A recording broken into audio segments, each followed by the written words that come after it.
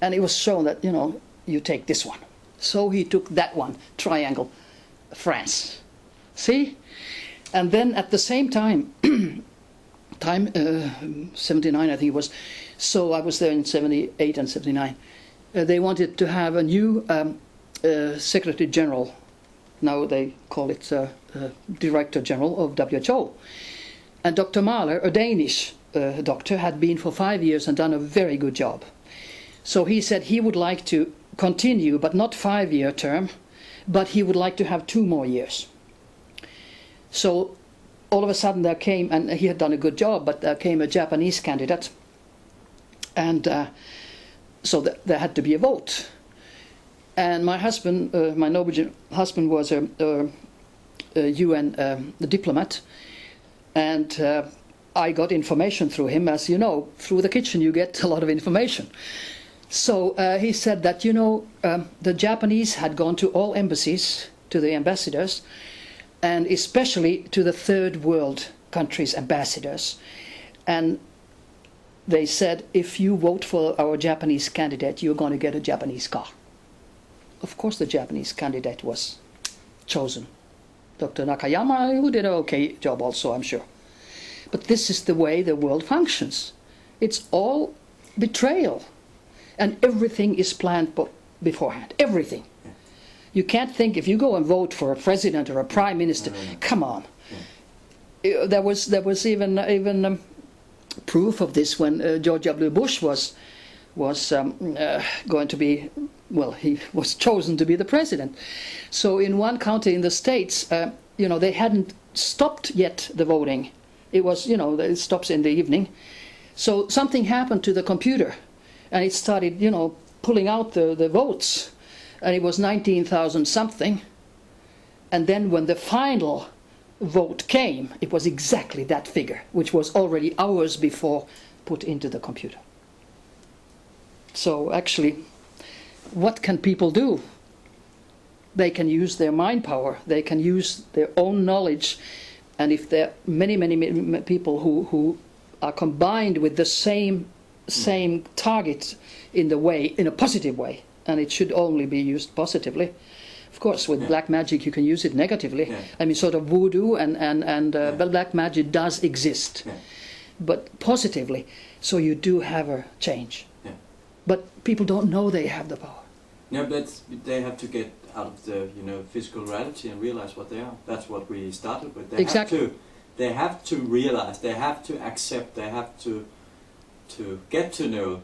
You know, it's just then they have all the power they need. Yeah, but again, what does it take that people wake up from this sleep? Watching TV? Yeah. I don't have TV because I know I don't want to be hypnotized by TV. I know it's used for mind control also. Yeah. So, you know, if they're big news, my neighbors maybe would say that they're big news, like an eruption somewhere in Iceland or other possibly man-made catastrophes, tsunamis and you know, Haiti. I think that is so clear. It has come out from many sources. Of course, not in major media. That possibly it was done with HAARP and Scala technology, because they can do that. And one would say, why would they do that? Why would, for instance, Americans destroy a whole city or whatever and the people? Well, Haiti has oil and deep water ports that America wants. So always when you ask who benefits, you sort of come to the who is behind the thing. But the technology does exist. That can be proven. So why are we doing this? Why? Because also those who do these things, they also have a soul, I hope. You know, that they're not just robots without... Yeah, but so they think, in my mind falsely, that they are doing a good job because they get rid of people, it looks like a catastrophe, and then they get all the money when you start rebuilding the houses again.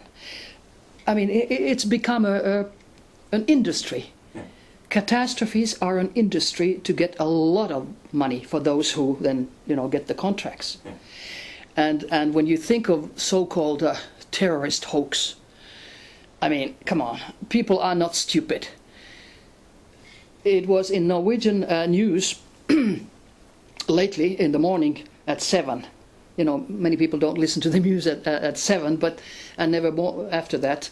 That in all the years, 40 years, 60 people have died in terror actions every year, if you even it out. But 50,000 people a year die in traffic accidents in Europe, and 40,000 in America in a year. So what is 60 contra 50,000, 40,000 a year? So it's total hox. Yeah. Just to scare people. To keep fear to control and exactly. to keep fear in the physical reality. Exactly. That's all it's about. To stop them involved. To stop them thinking, to stop them being creative, to stop them seeing the beauty. Yeah.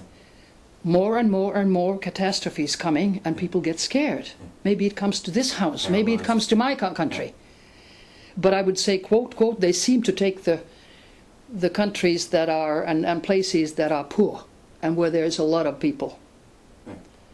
I mean, New Orleans, catastrophe, they can create storms, hurricanes, and that was directed to the poor parts of New Orleans, not to the rich parts.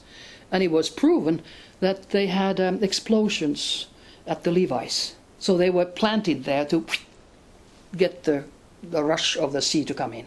Yeah. Again, why? It's the same, should I say, organization or cabal that plans all these things. Yeah. And they trust that people are so stupid that they don't see. And more and more and more people are seeing what's happening. Yeah, so many are waking up, and now they just need to decide. They need to choose if they want to be part of this or if they want to have another reality. They have to use their own power. They have to use their own energy. I do think that in a couple of years we are going to see a change. Yeah, because the powers that be, they always want to use what you are afraid of or you expect. And now with the Mayan calendar, people say Mayan calendar is closing down, and you know, by 12. I say, so what?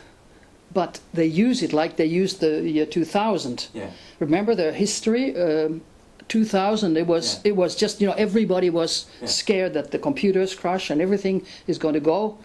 Nothing happened. Just about nothing happened. But the wrong thing is that when people they look at a date, you know, they say 2012, they say 2011. You know, if they just sit in the sofa and then watch the TV programs and wait for 2011-12 to come, no, we are in process, we are in transformation now. Everything is moving. We are climbing up, you say, the stairs all the time. But that's also the physical reality. We have a date, we have a year, and then we expect it all to change once, but it doesn't. We are part of the change. We are creating the change now. That's right. That's right. By every action, by every move. And by what we have just discussed here, you know, it might awaken a lot of people to say, hey, I forgot, but now I remember. Well, there are means to sort of remember things, and one of those, I think, was the Avatar film. Because that, if you haven't seen that, I would recommend to everybody to see, because that tells what happens to you when you die, when your physical body dies. And I think that already is such a mind-blowing revelation that it really wakes you up. But those who don't want to see it, and there are many who are afraid still, they say it's science fiction. That's fine. Hollywood is always used for science fiction, showing what is actually a reality, and then people can go home and say it was just a film. The 2012 movie, that's I've decided I'm not going to see it because I think people, it's just to scare. The end of the world. Yeah, that's exactly. Yeah. Exactly, and that fear creates an energy of fear.